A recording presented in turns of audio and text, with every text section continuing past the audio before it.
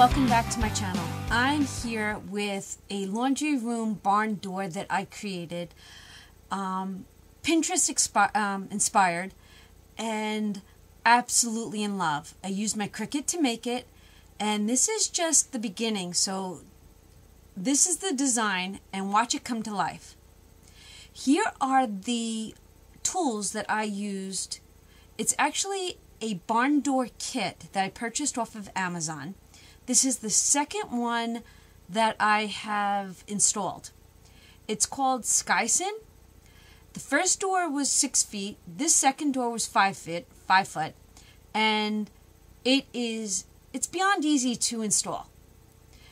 Now here is a photograph of the first door that I made. Typical barn door, but for the laundry room I wanted something different.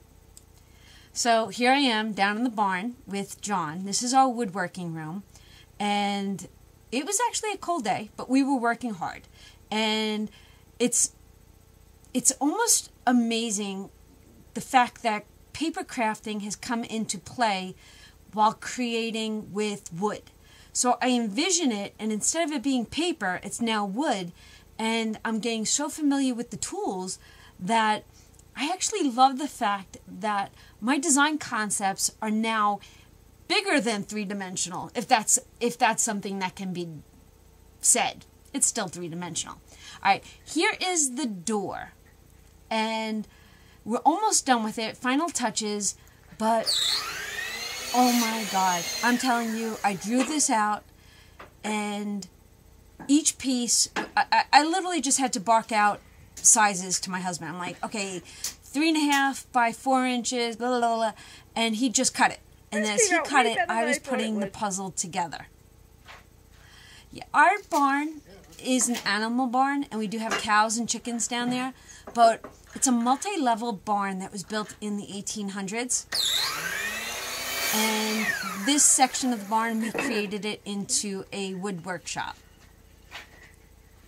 I did put a piece of plexiglass on it because I wanted it to look like a laundromat kind of a door. I am in love with this. In love with it. So we created it down in the barn. We did not nail it. We brought it all back up to the house, and I put it together.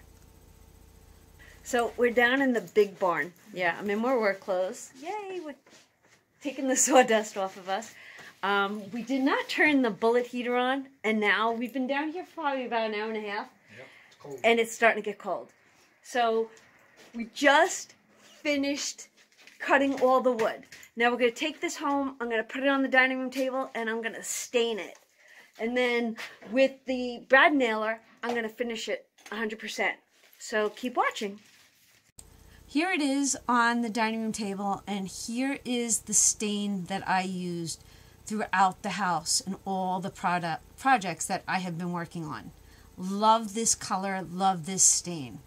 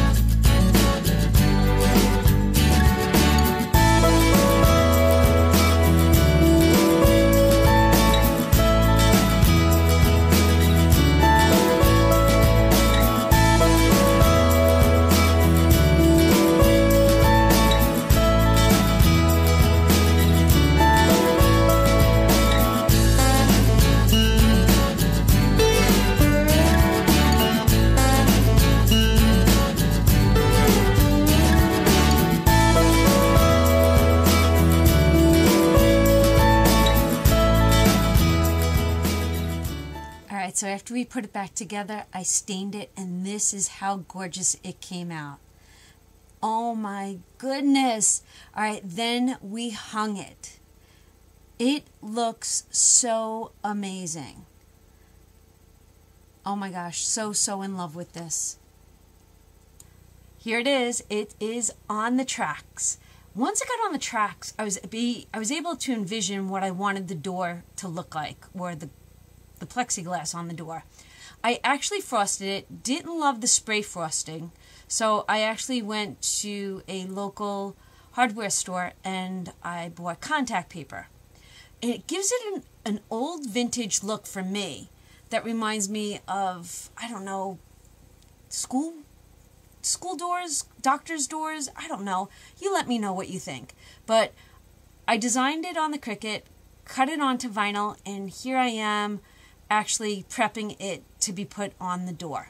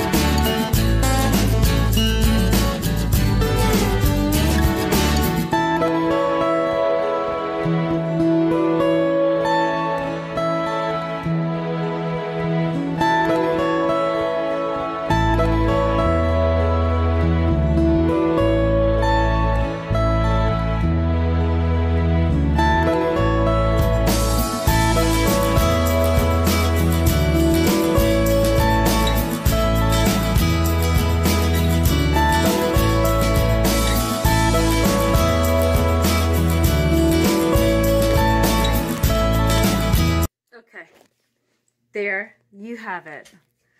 The laundry room door. Do you not love it? Oh my gosh. I actually have 2 more pieces. I don't know if I'm going to add them. I think it looks perfect just the way it is. Wow. I'm in love. All right, so I don't know what part of this I did and what I didn't. So this is the barn door that I created, right? And it actually goes around the radiator. Watch this. So when you open it, yay! This one did not have to do that.